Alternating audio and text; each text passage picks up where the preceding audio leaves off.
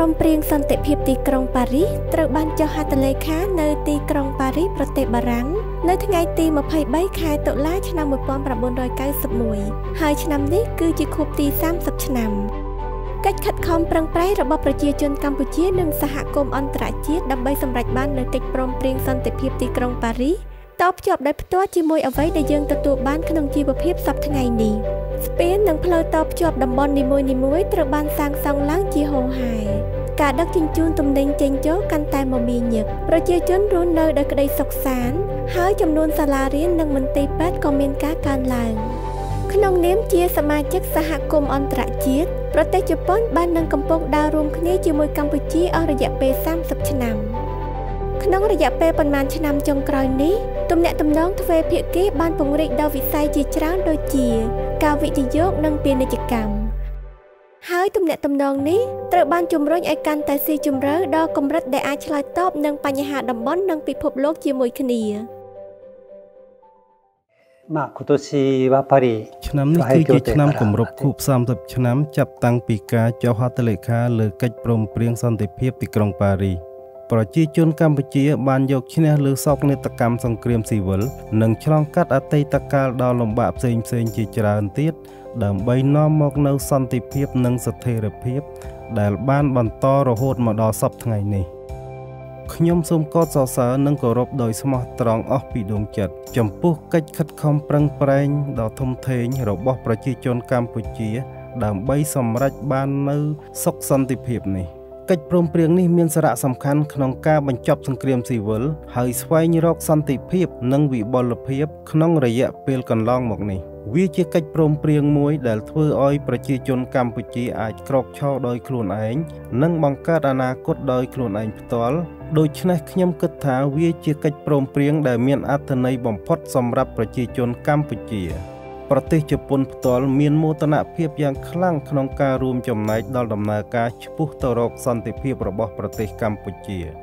ប្រទេសជប៉ុនបានផ្ដល់ការគាំទ្រដោយផ្អែកលើមធ្យោបាយដែលថាសន្តិភាពនៅកម្ពុជាមិនត្រូវបាននាំមកពីខាងក្រៅប៉ុន្តែត្រូវបានបង្កើតឡើងដោយប្រទេសកម្ពុជាខ្លួនឯងការចរចាសន្តិភាពនៅកម្ពុជាបានចាប់ផ្ដើមនៅពេលដែលរចនាសម្ព័ន្ធសង្គ្រាមត្រជាក់ចាប់ផ្ដើមបែកបាក់ខ្ទេចខ្ទីហេតុនេះហើយប្រទេសជប៉ុនក៏បានព្យាយាមចូលពាក់ព័ន្ធនិងរួមចំណែកដល់កិច្ចចរចាសន្តិភាពយើងបានបង្កើតច្បាប់ថ្មីមួយស្ដីពីកិច្ចសហប្រតិបត្តិការ PKO ក្នុងដំណើរការនេះនៅជប៉ុនមានការជជែកវែកញែកដ៏ធំមួយហើយក៏មានការខ្វែងគំនិតគ្នាយ៉ាងខ្លាំង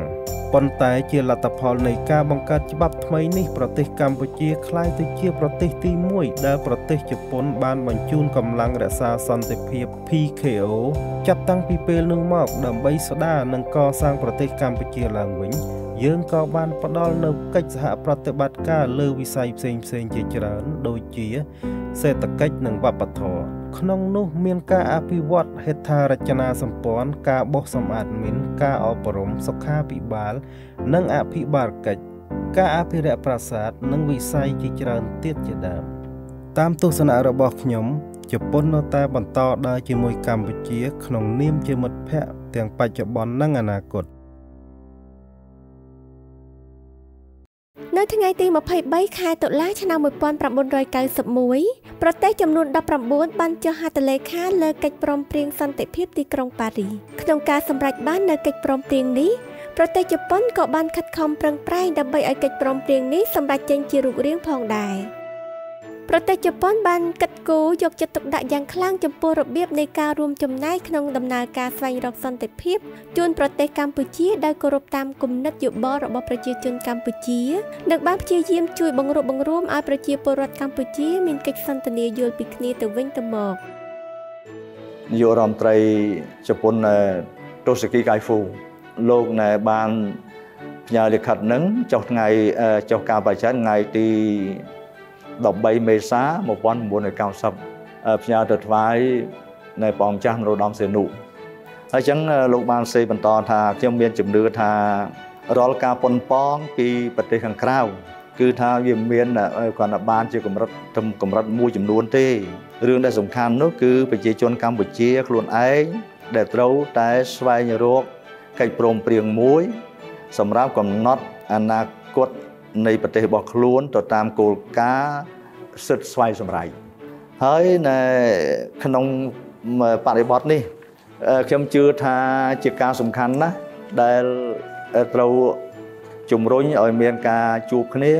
ចរចាគ្នារវាងបណ្ដាភាគីកម្ពុជាដើម្បីនឹងឈានទៅរកដំណោះស្រាយឲ្យបានឆាប់ម្យ៉ាងទៀតខ្ញុំជឿថាបញ្ហាដែលសំខាន់នោះគឺថាត្រូវឲ្យមានការជួបសន្ទនាគ្នារវាងបងច័ន្ទ រតនសេនុជាមួយនឹងលោកហ៊ុនសែនហើយពិធីនៃបើកសន្និសីទក្រុងតូក្យូបងច័ន្ទ រតនសេនុព្រះអង្គបានថ្លែងសម្ដែងនៅការដឹងគុណដ៏ជ្រាលជ្រៅចំពោះអេដាមតារ៉ូណាកាយាម៉ាដែលជារដ្ឋមន្ត្រីការបរទេសជប៉ុនដែលបានរៀបចំនៅពិធីជាប្រវត្តិសាស្ត្រនេះនៅក្នុងការចុះហត្ថលេខាលើស្តីថ្លែងការណ៍រួមរបស់ភាគីកម្ពុជាហើយនេះជាបេសកកម្មប្រកបដោយមានអត្ថន័យជាប្រវត្តិសាស្ត្រដើម្បីនឹងបើកទ្វារសម្រាប់សន្តិភាពនិងការពង្រឹងរំជាតិនៅប្រទេសកម្ពុជាអញ្ចឹងបើអត់មានកិច្ចប្រជុំនឹងទេអាចកាំងបាទចង់កាំងតាំងឆ្នាំ1989នោះប៉ុន្តែបានគណៈកម្មការជប៉ុនលោកយូគីយ៉ូ ម៉ាហ្គាវ៉ាគាត់សហការជាមួយអូស្ត្រាលីគាត់ជួយយឹតយងឲ្យបន្តប៉ុន្តែបន្តនោះឲ្យបានលះគឺបន្តភ្ជាប់មកតូក្យូតែម្ដងតែអត្តន័យធំធេងមែនទែនបាទអញ្ចឹងសន្និសីទក្រុងតូក្យូថ្ងៃ5មិថុនាឆ្នាំ90នេះគឺជាស្ពានតភ្ជាប់ពី89ដែលចង់កាំងទៅរកកិច្ចព្រមព្រៀងក្រុងប៉ារីឆ្នាំ91នៅចន្លោះហ្នឹងគឺថាដោយសារមានស្ពានជប៉ុនជួយតភ្ជាប់ជាការជំរុញអញ្ចឹងបានខ្ញុំចាត់ទុកថាផ្នែកខាងនេះគឺថាជាវិភាគទានដ៏ធំធេងរបស់ជប៉ុនក្នុងការជំរុញនៅការស្វែងរកសន្តិភាពសម្រាប់ប្រទេសកម្ពុជាប៉ុន្តែជាសរុបទៅគឺទូនីតិរបស់លោកយ៉ាសូស៊ីអាកាស៊ីដែលជនជាតិជប៉ុនហើយដែលគាត់ជាមន្ត្រីជាន់ខ្ពស់នៅក្នុងអង្គការសហជាតិនេះបានលោកមកធ្វើជាប្រធានអាជ្ញាធរបណ្ដោះអាសន្នអង្គការសហជាតិប្រចាំនៅកម្ពុជានោះគឺឆ្នាំ92ដល់ចុងឆ្នាំ93មួយផ្នែកទៀតជាជនជាតិជប៉ុនដែរគឺលោកស្រីសារ៉ាកូអូកាតាលោកស្រីសារ៉ាកូអូកាតានឹងគឺថាជាមន្ត្រីឧត្តមក្នុងការដែលអង្គការជាតិទទួលបន្ទុកបញ្ជនភៀសខ្លួនលោកស្រីទទួលបន្ទុកខាងជនភៀសខ្លួនហ្នឹងគឺបានដឹកនាំសកម្មភាពធ្វើមាតុភូមិនិវត្តន៍បាទនៅក្នុងប្រតិបត្តិការរក្សាសន្តិភាពនៃអង្គការសហប្រជាជាតិក្នុងប្រវត្តិសាស្ត្រនៃបេសកកម្មរបស់ជប៉ុនធំជាងគេបំផុតលើកដំបូងនៅក្នុងប្រទេសកម្ពុជាហ្នឹងដោយមានការបញ្ជូនមន្ត្រីចំនួន 1300 នាក់មកចូលរួមហើយយើងមានការសោកស្ដាយចំពោះការស្លាប់មន្ត្រី 2 នាក់ប៉ូលីសស៊ីវិលម្នាក់ហើយនិងអ្នកសង្កេតការណ៍នៃបោះឆ្នោតម្នាក់អញ្ចឹងជាសរុបទៅគឺក្នុងដំណើរការនៃការអនុវត្តកិច្ចព្រមព្រៀងក្រុងប៉ារីនេះដំណើរការបោះឆ្នោតគឺបានជោគជ័យចាប់ពីឆ្នាំ1990មកគឺជប៉ុនបានដើរជាមួយខ្មែររហូតមុនមានកិច្ចព្រមព្រៀងក្រុងប៉ារី91ហ្នឹងគឺជប៉ុនបានដើរជាមួយនឹងមេដឹកនាំខ្មែររហូតតាំងពីឆ្នាំ90ដើម្បីកុំឲ្យវាផ្លាត់ជំហានព្រោះតែកាលណាផ្លាត់ហើយមិនងាយនឹងស្ដារឡើងវិញទេពីព្រោះចំនួននេះពាក់ព័ន្ធនឹងស្មុគស្មាញច្រើនណាស់ភាគីនៅក្នុងចំនួនច្រើនណាស់ខ្ញុំក៏សរសើរមែនទែនចំពោះកតេបណ្ឌិតរបស់ជប៉ុនដែលគាត់អត់ហ៊ានប្រឡែងខ្មែរដើរតែឯងខ្លាចចំពោះយើងដួលណាគាត់អមដំណើរខ្មែររហូតក្នុងនាមជាមហាអំណាចសេដ្ឋកិច្ចមួយប្រទេសជប៉ុនយើងមានបំណងប្រាថ្នាមោះមុតគឺការចូលរួមថែរក្សាសន្តិភាពនៅកម្ពុជាអ្វីជាការអាណិតអាសូរបំផុតរបស់ប្រជាជនជប៉ុនគឺភាពវេទនាឈឺចាប់របស់ប្រជាជនកម្ពុជានៅក្នុងសម័យប៉ុលពតខ្ញុំគិតថាប្រជាជនកម្ពុជាប្រហែលជាមិនដែលជួបប្រទះនៅជីវិតដ៏លំបាកបែបនេះទេដោយគិតដល់ចំណុចនេះប្រទេសកម្ពុជាដែលជាប្រទេសធ្លាប់មានសន្តិភាពយ៉ាងពេញលេញនិងមានស្ថិរភាពប៉ុន្តែបែរជាធ្លាក់ចុះក្នុងស្ថានភាពនៃភ្លើងសង្គ្រាមរយៈពេលជាយូរមកនេះពួកយើងដែលជាជនជាតិជប៉ុនមានបំណងចង់ធ្វើអ្វីខ្លះដល់ប្រទេសកម្ពុជានៅក្នុងដំណើរការនៃការចរចាសន្តិភាពនៅកម្ពុជាយើងបានធ្វើសន្និសីទនៅទីកន្លែងផ្សេងគ្នា ប៉ុន្តែសន្និសីទទីក្រុងតូក្យូនៅឆ្នាំ 1990 គឺជាសន្និសីទមួយដែលមានសារៈសំខាន់ខ្លាំងនៅក្នុងសន្និសីទនោះតុល្យភាពអំណាចរវាងបកមួយនិងបកមួយទៀតត្រូវបានស្មើគ្នាសន្និសីទនេះបានទទួលជោគជ័យហើយបានឆ្ពោះទៅរកការសម្រេចបាននូវកិច្ចព្រមព្រៀងសន្តិភាពភ្លាមជាលទ្ធផលនៅឆ្នាំ 1991 កិច្ចព្រមព្រៀងសន្តិភាពទីក្រុងប៉ារីសត្រូវបានចុះហត្ថលេខានៅឯសន្និសីទសន្តិភាពទីក្រុងប៉ារីសក្នុងពេលដំណើរគ្នានេះនិងដំណើរការសន្តិភាពនេះយើងបានគាំទ្រដល់អភិបាលកិច្ចក្នុងស្រុកនិងរៀបចំការបោះឆ្នោតជាសកលហើយបង្កើតជាសភាជាតិថ្មីនិងរដ្ឋធម្មនុញ្ញដោយសារបែបនឹងហើយដែលការបោះឆ្នោតត្រូវការជាចាំបាច់ហើយខ្ញុំគិតថាកិច្ចព្រមព្រៀងសន្តិភាពទីក្រុងប៉ារីសមានលក្ខណៈទូលំទូលាយជាងកិច្ចព្រមព្រៀងសន្តិភាពដទៃទៀតព្រោះអង្គការសហប្រជាជាតិជាអ្នករៀបចំសម្រាប់ការបោះឆ្នោតជាសកលដោយខ្លួនឯងតាមដែលខ្ញុំចាំបានបន្ទាប់ពីមានកិច្ចព្រមព្រៀងសន្តិភាពហើយការបោះឆ្នោតជាសកលលើកដំបូងត្រូវបានធ្វើឡើងនៅឆ្នាំ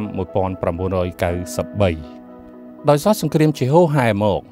ប្រជាជនកម្ពុជាមិនសូវបានចាក់ចែងពីផ្ទះរបស់ពួកគេទេប៉ុន្តែដើម្បីចេញទៅបោះឆ្នោតជាសកលពួកគាត់បានស្លៀកសម្លៀកបំពាក់ដែលការស្លៀកយូរមកហើយយ៉ាងស្រស់ស្រាយប្រៀបបានដូចចេញទៅពិធីបុណ្យប្រជាជនជាង 90% បានទៅបោះឆ្នោតបន្ថែមពីលើនេះជំនួយរបស់ជប៉ុនសម្រាប់ប្រទេសកម្ពុជាយ៉ាងណាមិញយើងនឹងលើកស្ទួយមូលដ្ឋានគ្រឹះនៃការរស់នៅរបស់ប្រជាជនកម្ពុជាយើងបានជួយដល់វិស័យទឹកអគ្គិសនីហើយបន្ទាប់ពីនោះហេដ្ឋារចនាសម្ព័ន្ធមូលដ្ឋានផ្សេងៗទៀតនៅកម្ពុជាគឺមានដូចជាផ្លូវថ្នល់ជាដើមជប៉ុនបានផ្ដួចផ្ដើមគំនិតផ្ដល់ការគាំទ្របែបនេះជារួមជំនួយរបស់ជប៉ុនគឺស្របជាមួយនឹងសហគមន៍អន្តរជាតិប៉ុន្តែលក្ខណៈពិសេសមួយនៃជំនួយរបស់ជប៉ុនគឺការផ្ដល់ជំនួយជាមួយនឹងការអភិវឌ្ឍធនធានមនុស្សស្របពេលគ្នាដោយសារតែធនធានមនុស្សនៅកម្ពុជាត្រូវបានបាត់បង់បន្ទាប់មកដើម្បីឲ្យប្រជាជនកម្ពុជាអាចបញ្ចេញនូវគំនិតផ្ទាល់ខ្លួនយើងស្ដាប់មតិយោបល់របស់ពួកគាត់ហើយគិតជាមួយគ្នាជប៉ុនមិនដែលធ្វើការអត្តនោម័តនោះឡើយយើងតែងតែនៅជាមួយប្រជាជនកម្ពុជាដើម្បីផ្ដល់ការគាំទ្រក្នុងការស្ដារឡើងវិញក៏ដូចជាការអភិវឌ្ឍធនធានមនុស្សនឹងការចូលរួមចំណែករបស់ប្រទេសជប៉ុនចាប់តាំងពីពេលនោះមកយើងបានបន្តអនុវត្តកិច្ចសហប្រតិបត្តិការសេដ្ឋកិច្ចជាច្រើនរហូតមកដល់សព្វថ្ងៃចំណុចមួយដែលសំខាន់បំផុតនោះគឺការអភិវឌ្ឍហេដ្ឋារចនាសម្ព័ន្ធក្នុងស្រុកក្នុងនោះដែរការកសាងឡើងដំបូងគេបំផុតនោះគឺការកសាងឡើងវិញនៅស្ពានមិត្តភាពកម្ពុជាជប៉ុនដោយស្ពានឆ្លងទន្លេសាបនៅភ្នំពេញសប្តាហ៍ថ្ងៃនេះគឺជាស្ពានដែលមិនអាចខ្វះបានសម្រាប់ការប្រកបមុខរបរចិញ្ចឹមជីវិតនិងការរស់នៅរបស់ប្រជាពលរដ្ឋស្ពានដំបូងគេបង្អស់នៅទីនេះត្រូវបានសាងសង់ឡើងនៅឆ្នាំ 1963 ហើយត្រូវបានបញ្ចប់នៅឆ្នាំ 1966 ដោយមានជំនួយពីប្រទេសជប៉ុនមុនសង្គ្រាមស៊ីវិលនៅកម្ពុជាទោះជាយ៉ាងណាដោយសារឥទ្ធិពលនៃសង្គ្រាមស៊ីវិលនោះស្ពាននេះត្រូវបានកំទេចឲ្យខូចខាតក្នុងឆ្នាំ 1972 បន្ទាប់មកនោះកិច្ចប្រជុំស្ដារប្រទេសឡើងវិញបានធ្វើឡើងក្រោយពីទទួលបានកិច្ចព្រមព្រៀងសន្តិភាពទីក្រុងប៉ារីសនៅក្នុងនោះអតីតព្រះមហាក្សត្រព្រះបាទនរោត្តមសីហនុបានស្នើសុំឲ្យជប៉ុនជួយជួសជុលស្ពាននេះមុនគេនៅក្នុងឆ្នាំ 1994 ស្ពាននេះត្រូវបានសាងសង់ឡើងវិញដោយមានជំនួយឥតសំណងពីប្រទេសជប៉ុន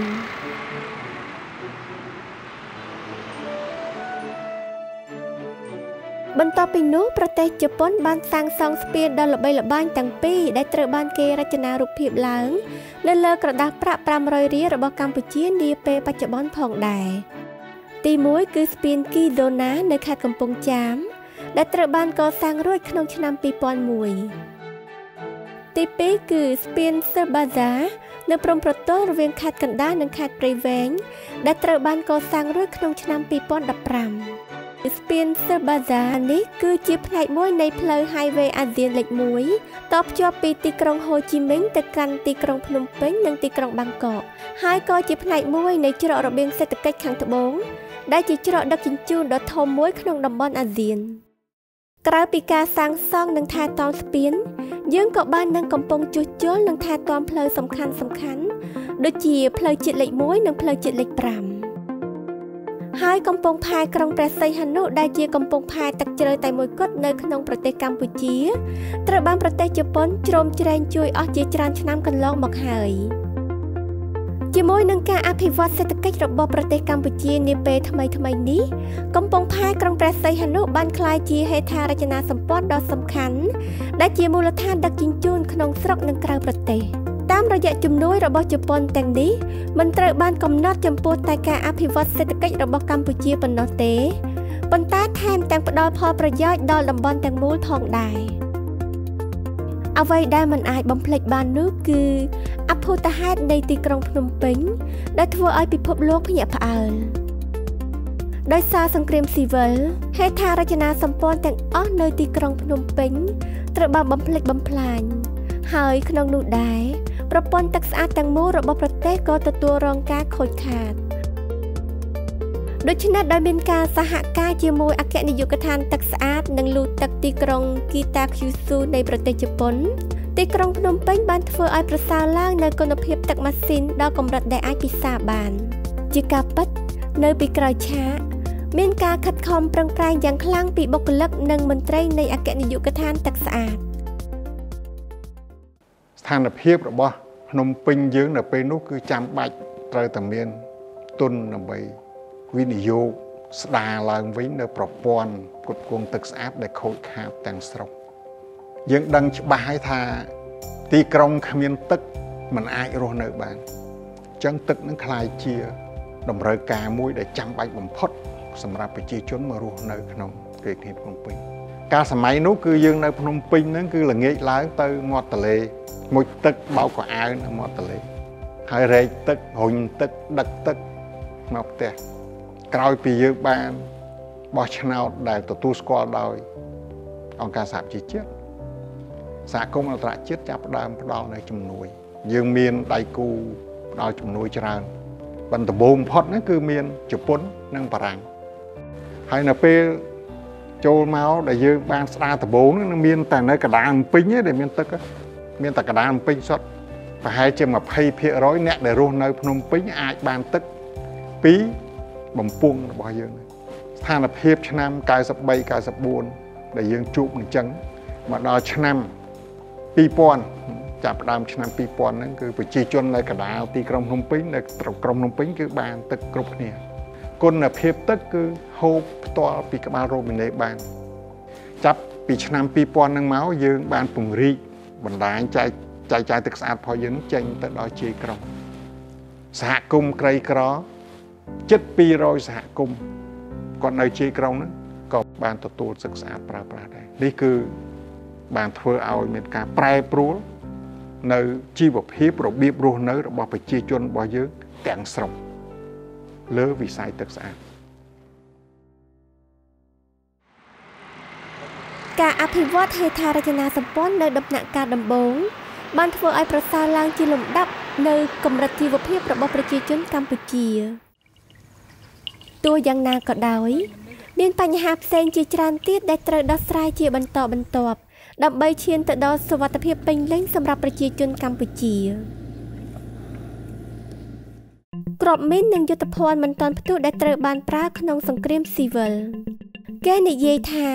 មានមីននិងគ្រាប់យុទ្ធភ័ណ្ឌមិនទាន់ផ្ទុះប្រហែល6លានគ្រាប់នៅកម្ពុជាដែលបានបន្សល់ពីសង្គ្រាមស៊ីវិលមានប្រជាជននិងកសិករជាច្រើនដែលតែងតែភ័យខ្លាចដោយសារគ្រាប់មីនប៉ុន្តែពួកគេនៅតែបន្តសកម្មភាពធ្វើស្រែចម្ការដាំដំណាំដើម្បីរកទទួលទាន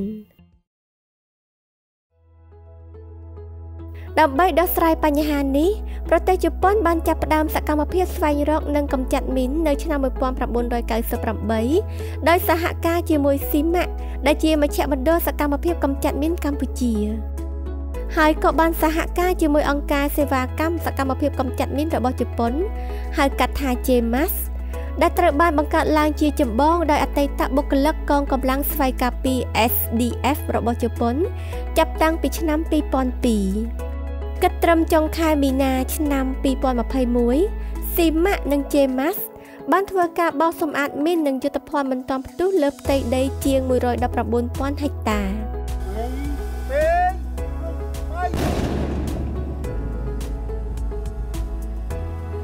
សូមអរគុណដល់ខាងជប៉ុនដែលបានជួយហើយនឹងអរគុណដល់ពីម៉ាក់ចាដែលបានមកជួយសម្អាតមីនហើយនឹងបានសប្បាយគ្រប់គ្នាបាទចិត្តខ្ញុំត្រេកអរណាស់ជនជាតិជប៉ុនដែលរែងគះលុយមកជួយនៅភូមិខ្ញុំនេះនៅភូមិព្រៃតតឹងនេះយើងឃើញមានអិសរាជជនសំខាន់របស់ប្រជាជនរបស់ជប៉ុនដែលបានចូលរួមដូចជាអតីតតំណាងរាស្ត្រជប៉ុនហើយក្រោយមកជារដ្ឋមន្ត្រីជប៉ុនហើយក្លាយទៅជានាយករដ្ឋមន្ត្រីជប៉ុនលោកកៃហ្សូអូប៊ូជីដែលបានចូលរួមយ៉ាងសកម្មនៅក្នុងកិច្ចការនេះផងដែរនេះគឺជាសមិទ្ធផលដ៏ធំធេងដែលប្រជាជនកម្ពុជាតែងតែចងចាំជានិច្ចនៅក្នុងបេះដូងរបស់ខ្លួនហើយសម្ដែងនៅការដឹងគុណចំពោះអិសរាជជនជប៉ុនក៏ដូចជាប្រជាជនជប៉ុនដែលខ្វល់ខ្វាយអំពីសង្គ្រាមនៅកម្ពុជាហើយចង់ឃើញសន្តិភាពមួយកើតឡើងពិតប្រាកដនៅកម្ពុជាហើយអ្វីដែលចាប់អារម្មណ៍ខ្លាំងតាំងពីមានកិច្ចព្រមព្រៀងនេះអង្គភាពស៊ីម៉ាក់បានបង្កើតឡើងនៅក្នុងខែមិថុនាឆ្នាំ1992ខ្ញុំនៅចងចាំថាការបោសសម្អាតមីននៅកម្ពុជាដែលមានល្បឿនលឿនហើយជួយការពារអាយុជីវិតប្រជាជនកម្ពុជាបានឆាប់រហ័សបើគ្មានការចូលរួមរបស់ប្រជាជនជប៉ុនរដ្ឋាភិបាលជប៉ុនទេប្រហែលជាមិនអាចសម្រេចជោគជ័យដូចសពថ្ងៃនេះទេអញ្ចឹងក្នុងរយៈពេល30ឆ្នាំក្រោយពីមានកិច្ចព្រមព្រៀងសន្តិភាពក្រុងប៉ារីសយើងបានធ្វើកិច្ចការដោយមានការគាំទ្រពេញទំហឹងពីសភាជប៉ុនរដ្ឋាភិបាលជប៉ុននិងក្រសួងការបរទេសជប៉ុនជាពិសេសអង្គភាពភ្នាក់ងារផ្ដល់ជំនួយកិច្ចសហប្រតិបត្តិការជប៉ុនយាយកាក៏ដូចជាស្ថានទូតជប៉ុននៅកម្ពុជាតើអ្នកដឹងទេថាបច្ចុប្បន្ននេះប្រទេសកម្ពុជាកំពុងផ្លាស់ប្ដូរពីអ្នកទទួលជំនួយខាងផ្នែកដោះមីនទៅជាអ្នកផ្ដល់ជំនួយឲ្យទៅគេវិញនោះយើងបានផ្សព្វផ្សាយផ្លាស់ប្ដូរបទពិសោធន៍នេះជាមួយបណ្ដាប្រទេសមួយចំនួនដូចជាអង់ហ្គូឡាម៉ូហ្សាំប៊ិកទៅកូឡុំប៊ីទៅឡាវទៅអ៊ីរ៉ាក់ទៅអាហ្គានីស្ថានយើងបានធ្វើកិច្ចការនេះហើយបានផ្ដល់ការវឹកវើទៅដល់ប្រទេសគេផងគេបញ្ជូនកម្លាំងគេមកកម្ពុជាដើម្បីឲ្យយើងផ្ដល់ការវឹកវើផងអញ្ចឹងហើយនេះគឺជាការខិតខំរបស់ជប៉ុនក្នុងការធ្វើឲ្យកម្ពុជាខ្លួនឯងដូចថាឲ្យចេះឈរចេះដើរចេះរត់ដោយខ្លួនឯងនេះគឺជាសមិទ្ធផលបង្ហាញជាក់ស្ដែងនៅក្នុងវិស័យមីននេះគឺយើងធ្វើបានជោគជ័យរយៈពេលប៉ុន្មានឆ្នាំចុងក្រោយនេះ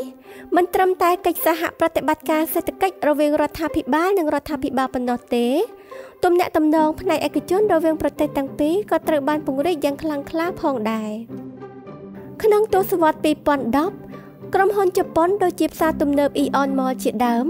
បានវិនិយោគមកកាន់ប្រទេសកម្ពុជាយ៉ាងសកម្មនៅក្នុងឆ្នាំ2016 ANA ក្រុមហ៊ុនអាកាសចរជប៉ុនបានបើកជើងហោះហើរផ្ទាល់រវាងទីក្រុងភ្នំពេញនិងទីក្រុងតូក្យូលើសពីនេះទៅទៀតទំហំវិនិយោគពាណិជ្ជកម្មរវាងប្រទេសទាំងពីរនៅតែបន្តកើនឡើងពីមួយឆ្នាំទៅមួយឆ្នាំដោយទំហំវិនិយោគនោះបើសរុបចាប់ពីឆ្នាំ1994ដល់ឆ្នាំ2020មានទំហំរហូតដល់$2,851 លានប្រទេសជប៉ុននិងកម្ពុជាបានរៀបចំកិច្ចប្រជុំរួមគ្នារវាងរដ្ឋនិងឯកជនក្នុងមួយឆ្នាំ2ដងពីភាគីជប៉ុនមានដូចជាស្ថានទូតជប៉ុនប្រចាំនៅកម្ពុជាជេបាក់ចៃកាជេត្រូបានចូលរួមជាមួយគ្នាវាជាគំនិតផ្ដួចផ្ដើមដ៏កម្រតែមួយគត់សម្រាប់ប្រទេសជប៉ុនក្នុងការអភិវឌ្ឍបន្ថែមទៀតនៃទំនាក់ទំនងទ្វេភាគីនៅក្នុងវិស័យវិនិយោគកិច្ចប្រជុំរួមគ្នារវាងរដ្ឋនិងឯកជនត្រូវធ្វើឡើង2ដងក្នុងមួយឆ្នាំយើងជ្រើសរើសសំណើទាំងអស់ដែលគួរយកទៅពិភាក្សាជាមួយរដ្ឋាភិបាលកម្ពុជានៅកិច្ចប្រជុំដំបូងដែលប្រព្រឹត្តនៅខែសីហាឬខែកញ្ញាចំណុចដែលត្រូវពិភាក្សាសំខាន់គឺមាន4ក្នុងនោះមានដូចជាប្រព័ន្ធការងារការវិនិយោគ ពន្ធដារនិងគយដែលនីមួយៗមានគណៈកម្មការយើងពិភាក្សាក្នុងគណៈកម្មការនីមួយៗហើយជ្រើសរើសចំណុចសំខាន់និងបញ្ជូនវាទៅសម័យប្រជុំរវាងរដ្ឋនិងឯកជន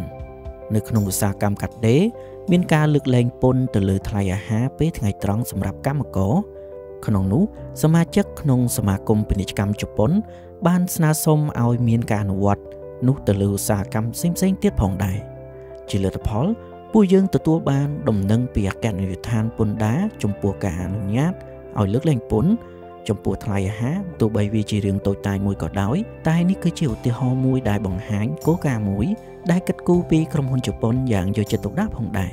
រឿងមួយដែលយើងកំពុងធ្វើបច្ចុប្បន្ននោះគឺការអភិវឌ្ឍធនធានមនុស្សយើងក៏កំពុងកែលម្អបរិយាកាសសម្រាប់បុគ្គលិកដែលធ្វើការនៅទីនោះផងដែរ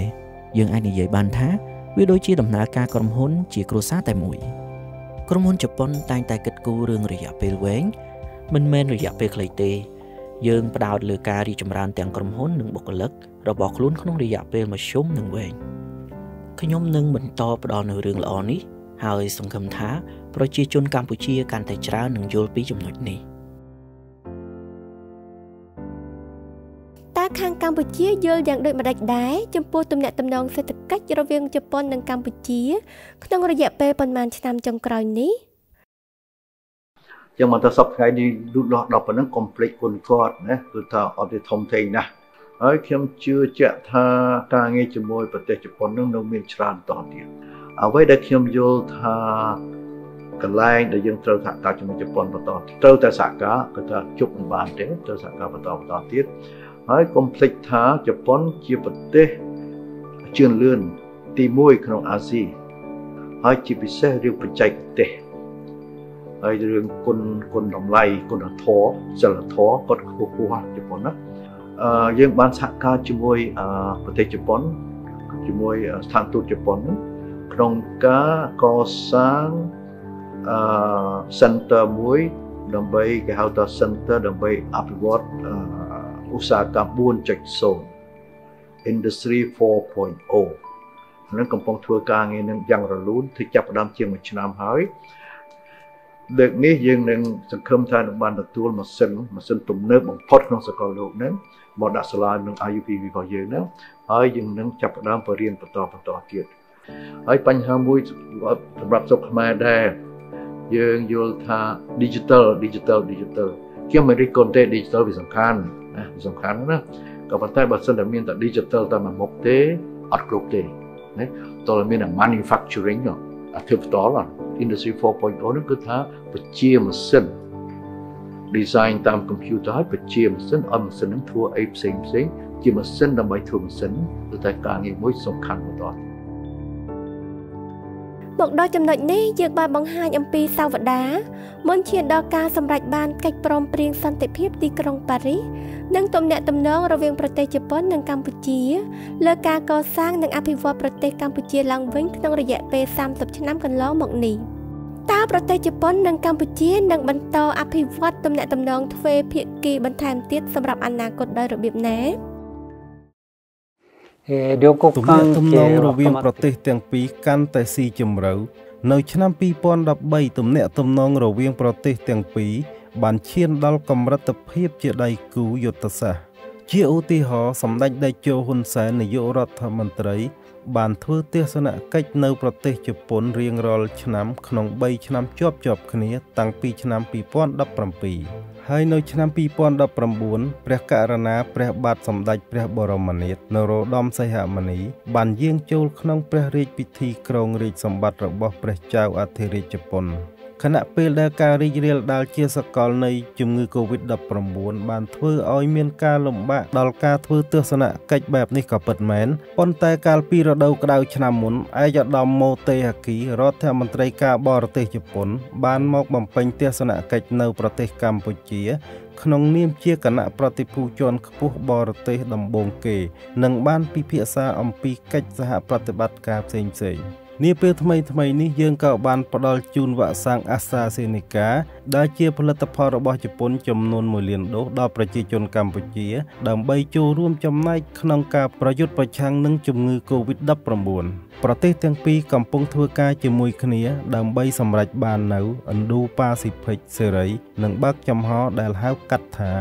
FOIP ប្រទេសកម្ពុជាគឺជាប្រទេសដំបូងគេមួយដែលបានគាំទ្រគំនិតផ្ដួចផ្ដើមនេះនៅពេលដែលឯកឧត្តមអាបេនាយករដ្ឋមន្ត្រីជប៉ុនបានលើកឡើង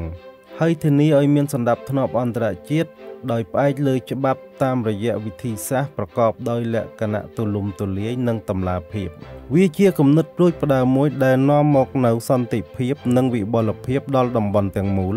ប្រទេសជប៉ុននិងកម្ពុជាក៏មានបំណងសហការគ្នាក្នុងវិស័យនេះផងដែរនៅឆ្នាំ2023ខាងមុខនេះគឺជាខួបទី70នៃទំនាក់ទំនងការទូតរវាងជប៉ុននិងកម្ពុជាដែលត្រូវបានបង្កើតឡើងនៅឆ្នាំ1953ការសហការនេះមិនត្រឹមតែសម្រាប់ប្រទេសជប៉ុននិងកម្ពុជាប៉ុណ្ណោះទេតែយើងមានបំណងចង់រួមចំណែកសហការជួយគ្នាទៅវិញទៅមកសម្រាប់តំបន់អាស៊ីរបស់យើងខ្ញុំជឿជាក់ថាភាពជាដៃគូនេះនឹងបន្តនាពេលអនាគតទៅមុខទៀត As we commemorate the 30th anniversary of the Paris Peace Agreement in October this year, we, the Cambodian people, recognize the important role Japan has played during the period of UNTAC, that is the United Nations Transitional Authority for Cambodia, and the valuable contribution made by an important Japanese personality, His Excellency Yasushi Akashi, as head of UNTAC. Japan's indispensable role in the PPA have paved the way toward the maintenance of peace and stability and setting in motion the process of rehabilitation and reconstruction of Cambodia since 1993. Japan has been among the top donors, which has given substantial contribution to the United Nations for the operation of the Extraordinary Chamber in the Court of Cambodia, ECC, and had appointed a Japanese judge to take part in trying senior Khmer Rouge leader responsible for serious atrocity committed between the period of 1975-1979. When I served as Cambodian ambassador to Japan from April 2005 to November 2008, I had been overwhelmed by the support I received from officials of the Ministry of Foreign Affairs of Japan, as well as from leading Japanese politicians, and have been impressed by the willingness of all to help Cambodia. I feel humbled to know that a small country like Cambodia can be the recipient of such kindness. This has made me realize much more to Japan than the economic might. It is the long-standing culture of helping those in need and the caring hearts of all the citizens that drive Japan as a great nation.